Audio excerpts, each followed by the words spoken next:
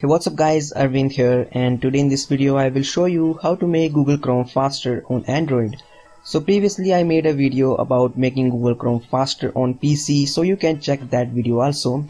So coming back to this video, in this video I will show you some tweaks by which you can actually speed up your Google Chrome so that it doesn't lags, and also you can prevent it from crashing occasionally. So without further ado, let's get started with the video. So first of all, whenever you open Google Chrome, you should enable the data saver mode. So how to enable it? You just need to go to the top right of the Google Chrome screen. There you will see a 3 dots option, and then you just need to tap on it and you will see a menu there. From the menu you need to select settings and then go down. There you will find the option data saver.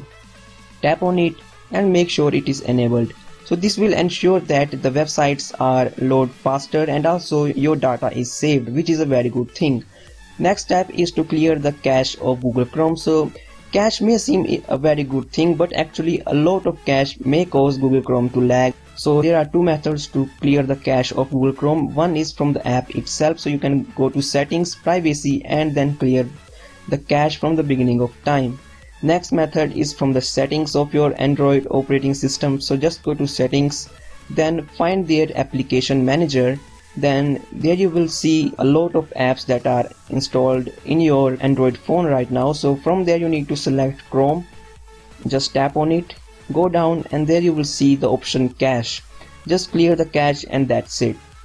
So the third way to speed up Google Chrome is actually to disable the JavaScript. So JavaScript adds very good functionalities to your site by adding pop-ups and very good things like that, but this actually makes the website to load very slow on Google Chrome, especially on mobile. So make sure that you disable JavaScript by going to settings. Then you need to go to site settings, and there you will see the option of JavaScript, and from there you can just disable it. By default the Google Chrome will enable JavaScript, but make sure that you have disabled it.